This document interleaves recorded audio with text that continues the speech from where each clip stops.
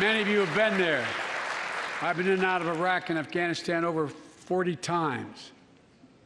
These burn pits that incinerate waste, the waste of war, medical and hazardous material, jet fuel, and so much more.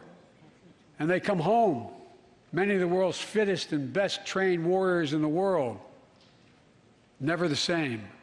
Headaches, numbness, dizziness. A cancer that would put them in a flag-draped coffin. I know. One of those soldiers was my son, Major Boebert.